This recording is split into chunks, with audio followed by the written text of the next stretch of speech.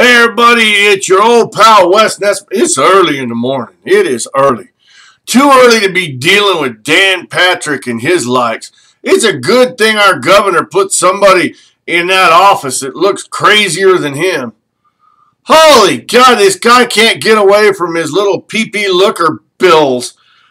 This bathroom bill is bad for Texas. All you got to do is look at North Carolina, see all the stuff they lost, all the way from concerts to NCAA tournaments.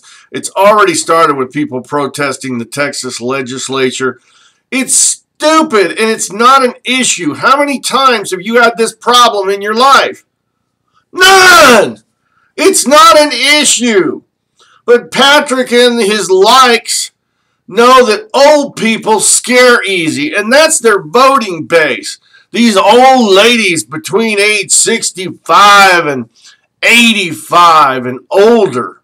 Like anybody wants to see your old ass cooters anyways, lined up in the stalls like a bunch of gray spiders.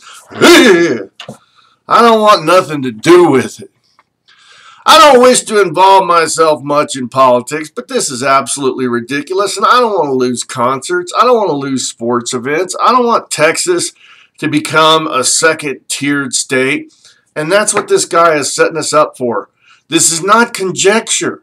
There is proof already out there that this will happen. We will be banned. We will be put on a list. We will not be visited by people if this bathroom bill continues to be a thing.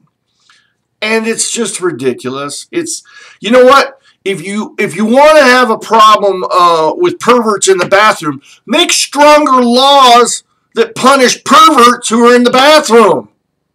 Just the other people going in and out the trans or whatever, it's been going on for decades, and you had no idea and it wasn't a problem. So you guys just keep being awesome to each other.